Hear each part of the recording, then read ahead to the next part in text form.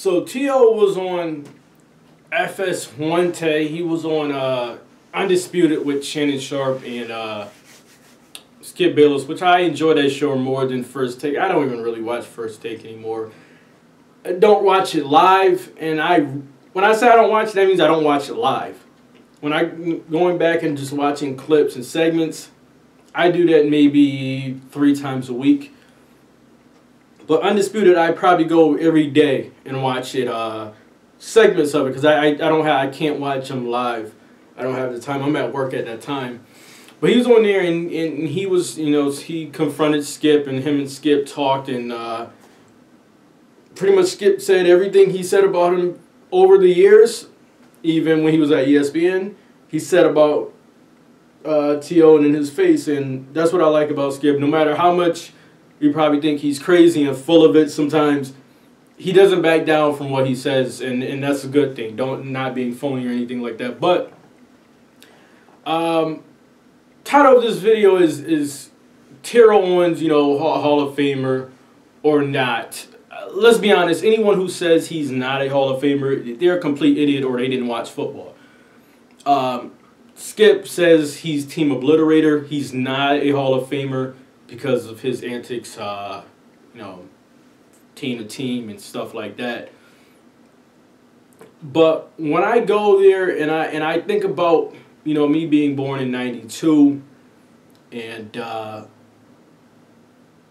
just the great receivers that I got to see from a point of where I knew what football was and I understood it well for a kid, to being an adult and where I'm at now in front of this camera. Terrell Owens is one of the best receivers that I've ever seen. I got to see Jerry really late. I didn't, really late. So maybe 99 until he retired in 04. 99 to about 04. But Moss and Terrell Owens are the 2 receivers that I got to see completely, When I sit there and I'm looking at their stats, in all-time lists, T.O. is 3rd in touchdowns and he's 2nd in receiving yards. No one's ever going to catch Jerry in yards. He has, I think, 21,000 or 22,000. And he played 19 seasons. Jerry Rice played 19 seasons, and Randy Moss and Terrell Owens played 14. So when I sit there and I look at it, I say, he has some of the best numbers a receiver can possibly have. How can you not say he's a Hall of Famer? So what they're doing now with T.O. is, for all the nonsense that T.O. did, and the thing about it is, when you're a loudmouth, when you rub people the wrong way, the media will be times where you're not being a diva receiver or being a loudmouth or being whatever.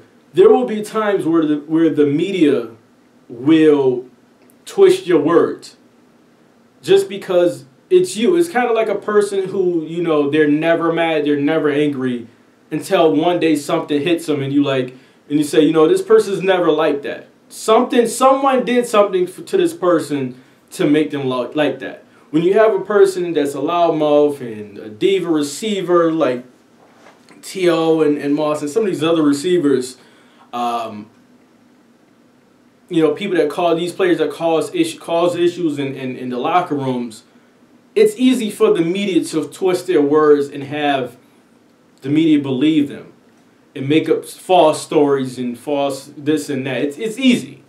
So those things do happen. So now Terrell Owens, his career is over. The last thing for him is the Hall of Fame.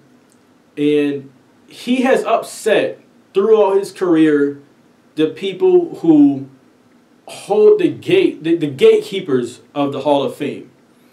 And what they're going to do, he's going to get in, but they're going to make him wait. They're going to make him wait a few years. I think it's maybe 2010, How long has he waited? Has it 2 times gone around yet? Or just been one time? I can't remember how many times, once or twice so far. But he's gonna get in. They're gonna make him suffer, but he's eventually gonna get in. It's because of what he did. They're gonna make him pay. When you piss off the gatekeepers, the GMs, the owners, people like that probably don't understand you or whatnot, whatever it is. They're, like I said, they're the gatekeepers. They're the people that are putting their names on your checks and things like that. Like, my favorite player of all time is Allen Iverson. At the back end of Iverson's career, could he have been on a bench, giving some teams some minutes? Of course. But throughout his career, Iverson pissed off some GMs and some owners, and the GMs and the owners and all the front office personnel around the league. They have a bond, just like the players have a bond, just like us fans have a bond between each other, and they talk. And what happens is you don't get picked up. Nobody wants you. And we all knew that even at T.O.'s back end of his career, T.O. could still play. He went to Cincinnati, he still was great. Went to Buffalo, still was great. There was no question about it, but those are the people. They're the ones that signing your contracts. Not signing your contract, you're signing your checks, and those, like I said, man, those are the gatekeepers. So he's gonna get in. They're gonna make him wait. I think it's pretty much crazy because he's not a criminal, nothing like that. He just was a loudmouth that sometimes people didn't understand him. Sometimes he brought it on himself. But at the end of the day, he's one of the greatest, and he owe.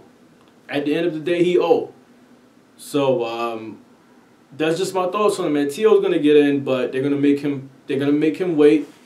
And when you're an athlete and you upset GMs and front office people, and you make the team look ridiculous, you make yourself look ridiculous. Sometimes you try to be good, but then the media twists it, and that's just out now. You're a loudmouth and you're this and that, and then the media makes up a story when you're not trying to be that. You're that. So he owe right now. So he's paying what he owed back for all the years that he should have been quiet. So that's all that's going on now, man. Get in the comment section, and you know what? I'm not even gonna ask you because it's a fact. He should he should be in the Hall of Fame. But who would you rather, Randy Moss or T.O.? Matter of fact, let's make this really good. Put Jerry Rice in there also, because for my money, 6'3", 225 pounds, a guy that had no problems running across the middle, no problems blocking. T.O. I would probably take over Moss. Moss had those long bombs that look really well, but T.O. 6'3", 225, might take T.O. Guys, get in the comment section, like, share, subscribe, check the playlist, movie reviews, reaction videos, sports content like this. T.O., man, should have never wore the jacket on the show today, but other than that, man, love watching T.O. play. Entertaining as hell, great player. Guys, till the next video, I'm out.